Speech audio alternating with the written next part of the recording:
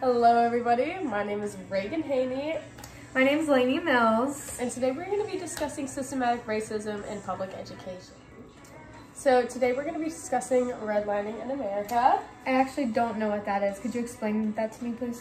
Of course. So redlining in America is actually a really big issue that many low-income areas around counties around the nation that are facing. Okay. And it is where low-income schools or low-income areas are being placed in schools. Okay. And those kids never get the same opportunities as people in higher income areas. Those lower income areas contain more people of color, which turns into a really big, It's a diverse issue. It's diversity. They're excluding people out. So it's kind of turning into like, wasn't there an act or a bill like way back during segregation? Yeah, and that's actually something we're going to be discussing later. Right. One thing I want to mention to you as well, and I do have some notes over here. So systematic racism has significantly impacted students across America in low-income schools by not allowing them to obtain proper education, not allowing them to get important life skills that they need, and all in all, just not getting equal opportunities. So how did you say that they're not getting proper education? Well, because the communities that these schools are in, there's just not enough funding. There's just not enough funding for them to get quality teachers, which allows them to not even get a great quality education. They're not being taught the right things that they need to be taught, like important life skills and everything. Right.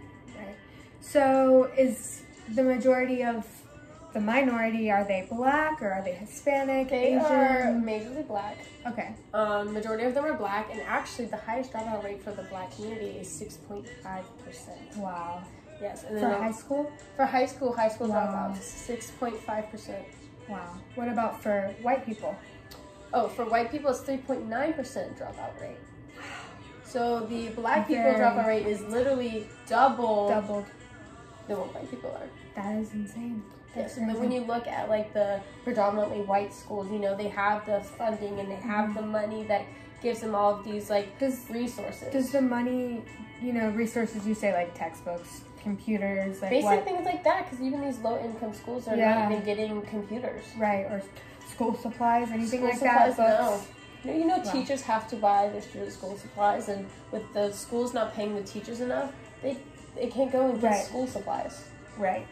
Well, I know both my parents are teachers. They're both educators. My mom does work with, she's an AIG teacher, so it's like the academically gifted kids, and my dad's a regular high school teacher. He teaches high school science, biology, chemistry, physics, whatever. But, there's been times where they've told me before how they've had some students come in and they've had to give them deodorant and help them brush their hair and stuff like that. And it's really sad, and it's hard because we are privileged as white females. It is hard seeing it, and it's really an eye-opener as well. It is.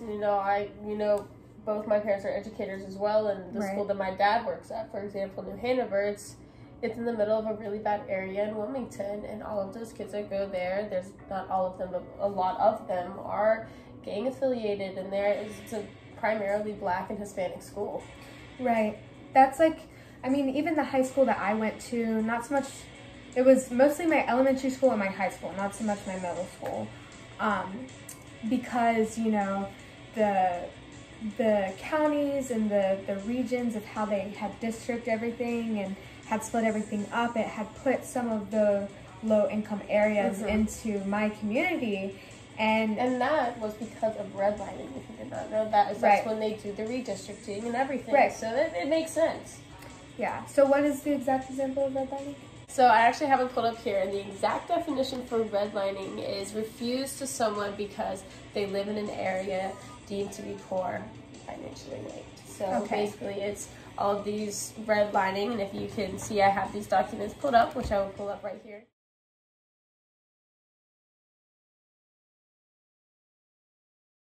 Well, redlining is a discriminatory practice in which services, financial and otherwise, are withheld from potential customers who reside in neighborhoods classified as hazardous to investment, which is the low-income areas that these schools are distributing them to.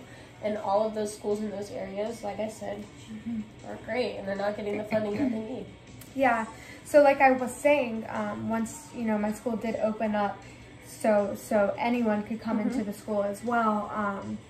I know we don't get as much funding, and the school's overcrowded, it's overpopulated, they don't have enough staff working there, especially with COVID as well. Exactly. And I know there's been a lot of gang-related stuff, and in the past there hasn't been gang-related stuff until they did the redistricting, and they redid all of that, and the majority of them, were a minority.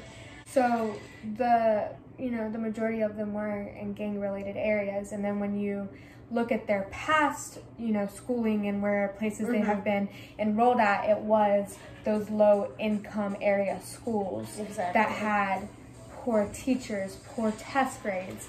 And so, whether they were coming here to get a better education, and now it's, affecting the higher income area schools. Not to sound privileged, but like, I don't know. There wasn't as many gang-related things when, it did get redistricted. However, I see it that way, that happened to my county as well. When we did our redistricting, they redistricted all of our schools, and with my school is we had a lot of our people of color come in, like there was a lot more than there has been in the past.